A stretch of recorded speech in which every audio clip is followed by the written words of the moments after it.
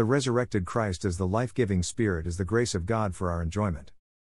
We need to experience and enjoy the resurrected Christ as the life-giving Spirit to be the grace of God to us until we can say like Paul, "By the grace of God I am what I am, and His grace unto me did not turn out to be in vain." Amen. God supplies the Spirit of grace bountifully, and we need to receive the Spirit of grace continually.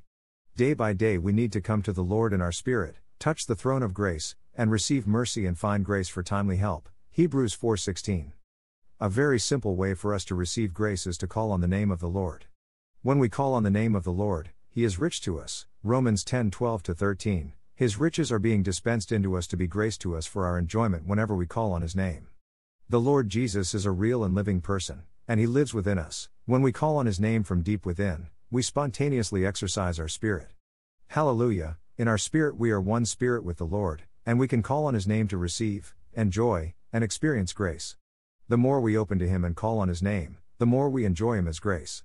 Our spirit and the Spirit of God are crucial for the fulfillment of God's economy, for it is as the Spirit that He does everything, and it is in our spirit that we receive, enjoy, and partake of what He is. God is Spirit, and those who worship Him must worship in spirit and in truthfulness. For us to contact God, we need to exercise our spirit, and for us to worship God, our spirit is vital. We may not know how to exercise our spirit, but whenever we call on the name of the Lord, we spontaneously exercise our spirit.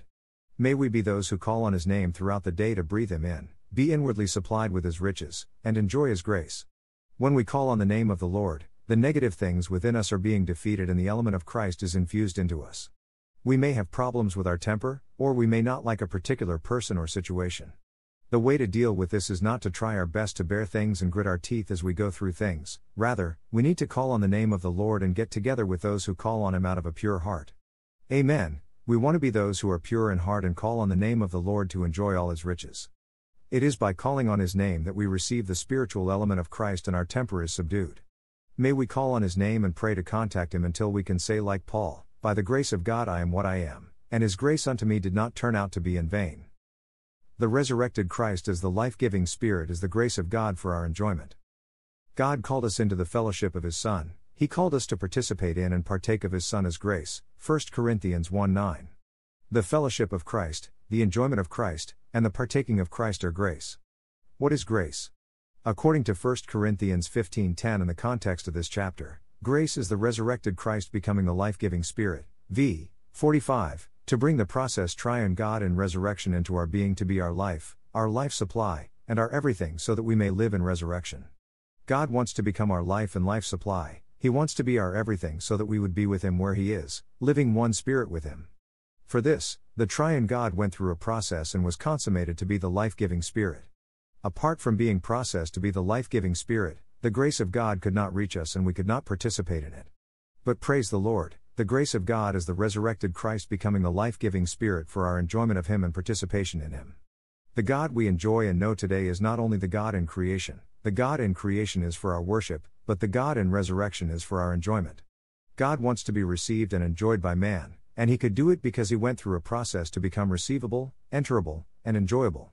The unprocessed God is not grace and could not be enjoyed by man, but the triune God in resurrection can be received and enjoyed by us. The Jewish people know how to worship God only as their Creator, but we today can enjoy our triune God as the life-giving Spirit, for God is in resurrection for our enjoyment.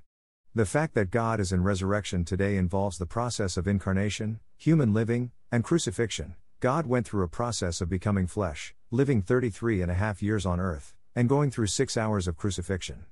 Then, He went into Hades, took a tour of the realm of death, defeated death, and came forth in resurrection. Now He is the God not only of creation but also of resurrection. Amazing. Today Christ is in resurrection as the life-giving Spirit, the consummation of the process triune God, to be grace to us for our enjoyment. Through His death, He terminated all negative things, and in His resurrection He germinated us with the divine life to bring us into the new creation. When we enjoy the resurrected Christ as the life-giving Spirit to be grace to us for our enjoyment, the negative, old, natural things in us are being terminated and we are germinated with the divine life. Our enjoyment of Christ as the life-giving Spirit, the grace of God, is for us to not live a natural life but a life in resurrection, a life in newness of life and a life as members of Christ. By our enjoyment of Christ as the life-giving Spirit, we can enjoy the grace of God, and we can declare like Paul, "By the grace of God I am what I am, and I labor more abundantly, but not I but the grace of God. Hallelujah. As we enjoy the resurrected Christ as the life-giving Spirit, we live in resurrection, and we not only express Christ but also walk in newness of life and serve God, yet not us but the grace of God which is with us. May we advance and grow in our enjoyment of Christ as grace until it is no longer us who live but Christ, and it is no longer us who labor but the grace of Christ which is with us. Lord Jesus, we come to enjoy you as the resurrected Christ becoming the life-giving Spirit for our experience and enjoyment. We call on your name with the exercise of our spirit and we turn our heart to you, dear Lord, to enjoy and partake of all your riches in resurrection. Thank you for passing through the process of incarnation, human living, death, and resurrection to be the consummated Christ as the life-giving Spirit coming to us for our enjoyment and experience. Amen. Lord, we want to enjoy you as the grace of God so that we may be brought into resurrection to live in resurrection and do everything by the grace of God. May it be no longer us who live but Christ who lives in us. May it be not us who labor but the grace of God which is with us. Keep us enjoying you today, Lord. By the grace of God, I am what I am, and his grace unto me did not turn out to be in vain. If we put together 1 Corinthians 15:10 and Gal. 2:20-21 we will see that Christ as grace has become everything to Paul, both his living and his labor, his work. He could say, by the grace of God I am what I am, and his grace unto me did not turn out to be in vain. He also said, it is no longer us who live but it is Christ who lives in me, I do not nullify the grace of God. What is the grace of God? Many think that we were originally fallen sinners, persons far away from God, even idol worshippers, but thank the Lord, by the grace of God, we have changed. Today we believe in the Lord and we began to love the Lord. This is not the full meaning of grace. What can be greater than grace? Grace is God coming to man, grace is God manifested in the flesh, grace is God in us, and we are what we are by the grace of God. God's grace is God manifested in us to be the eternal portion to us. When the triune God became flesh, this grace was manifested in his body. When Paul wrote these verses and declared that by the grace of God he was what he was, that was God's grace manifested in Paul's body. This is a very high Christian experience of God's grace, even an experience that reaches the peak. And the grace of God by which we live should not turn out to be in vain. For example, if we buy some new clothes but we never wear them, the clothes are in vain. If we are before a rich meal but there's no appetite for the food and we don't eat, the rich meal is in vain. Today the all-inclusive and extensive Christ is in us as the grace of God to be our all-sufficient supply. However, if we do not come before him and do not enjoy him, the grace of God to us will be in vain. This is not a small thing. If we consider our daily living, how much time do we spend turning to this grace to enjoy the grace of God and the dispensing of God? If we don't contact the Lord the whole day, then that day the grace of God is in vain to us.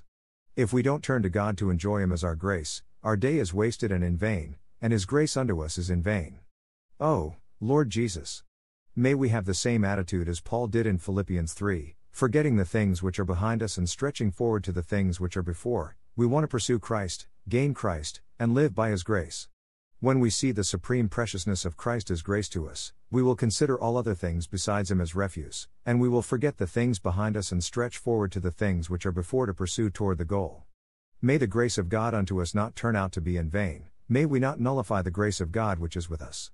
Rather, may we enjoy the resurrected Christ as the life-giving Spirit day by day until it is no longer us but the grace who labors, and it is no longer us but Christ who lives in us. The grace of God is with us, the grace is with our spirit, waiting for us to turn to our spirit, live in spirit, and remain in spirit.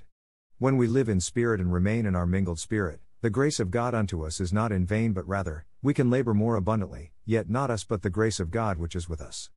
Grace is the triune God becoming life and everything to us, John 1:17, Galatians 2:21. It is by this grace that Saul of Tarsus, the foremost of sinners, 1 Timothy 1:15-16, became the foremost apostle, even laboring more abundantly than all the apostles. Paul's ministry and living by this grace are an undeniable testimony to Christ's resurrection, 2 Corinthians 1:12, 12-9. Amen. May we open to the Lord and experience him as our grace to such an extent today.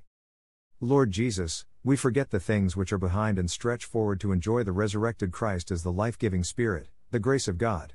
Amen. Lord, we pursue toward the goal of gaining Christ and experiencing the grace of God, and we count all other things as loss and refuse on account of the excellency of the knowledge of Christ Jesus our Lord. May the grace of God become everything to us until we can declare like Paul, I am what I am by the grace of God. Amen. Lord, may your grace unto us not turn out to be in vain. Make us those who enjoy the grace of God with our spirit. May the grace of God become everything to us until we labor by the grace of God and live by the grace of God.